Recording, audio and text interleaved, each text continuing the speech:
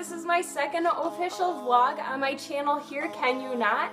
Today I'm going to be showing some of my fall favorite items. That should be a hashtag because it's such a mouthful. Fall favorite items. These are some of my favorite staple items for the season.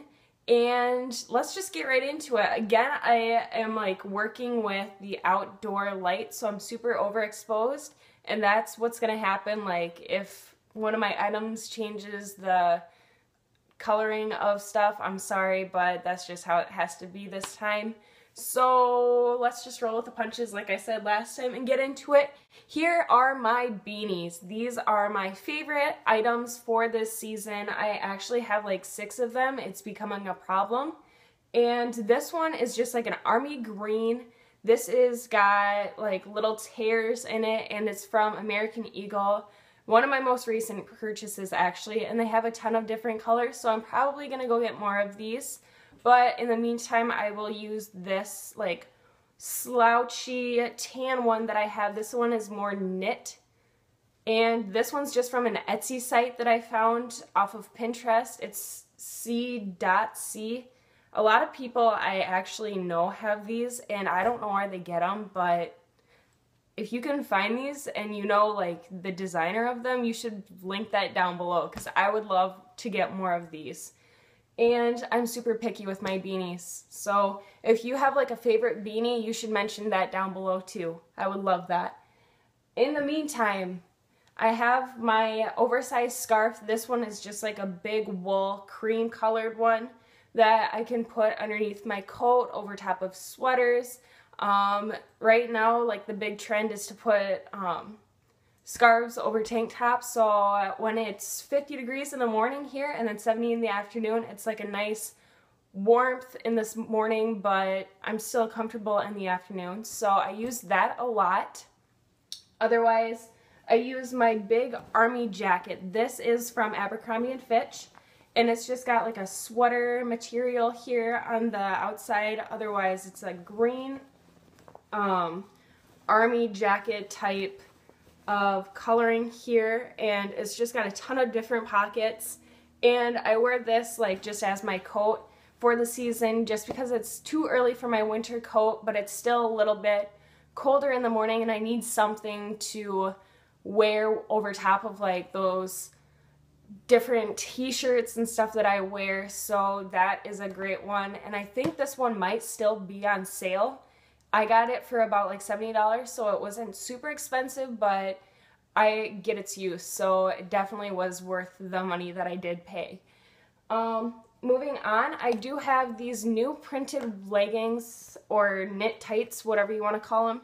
This is just a navy color that I got, and it is a super thick tight, but it also it doesn't really act as a pant, and I learned my lesson this week. I thought that nobody could see if my dress popped up, and you definitely can. So these are not pants, but if you do have a longer, a flannel or a dress or something, and you don't want to put them over yoga pants or a jean or something, then printed tights are your best friend. So I definitely recommend getting these for the season. I have 6 pair of those that I just rotate through, and they are a great addition to any outfit because they are super cute, especially with boot socks or combat boots.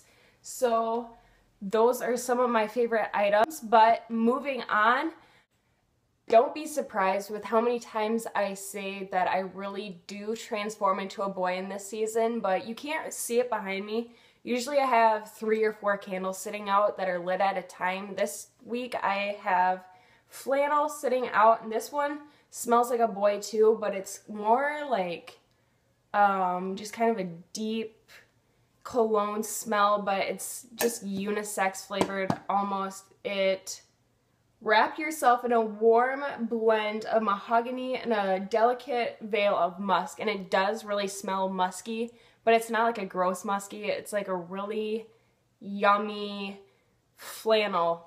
If you picture flannel and what a boy would smell in a flannel, this is what it smells like. And another candle that I burn every single year is mahogany teak wood. Most people know what this smells like, but the most common comparison is Abercrombie & Fitch. That's exactly what it smells like.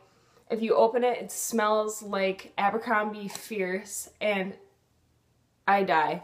This is seriously the best scent ever, and I don't care if it's summer, I'm still gonna burn this. So if you don't have a boyfriend and you're single like me, you might as well smell like you just had a boy over. Am I right, ladies?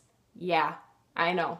So yeah, if you're looking for a great candle that smells like a boy, then go pick up mahogany teakwood or flannel and smell like you were just hanging out with a dude sitting next to you.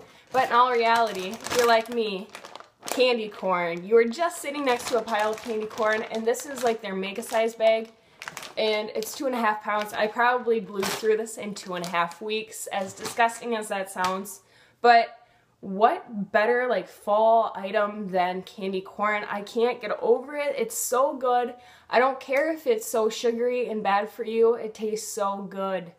It is seriously like fall in my hands, because usually I'm like reaching into the bag and like getting a handful at a time and like shoving it into my mouth. And most people think it's disgusting, but whatever. Haters back off, because I think it's delicious.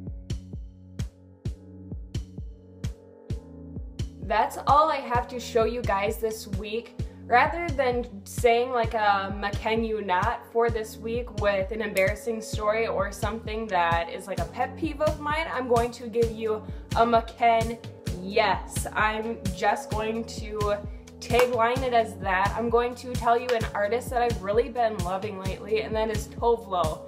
You have probably heard her song like Stay High, Habits remix, stuff like that on the radio. But go listen to more of her album, because she is so good and like so full of soul, and I've really been digging that lately.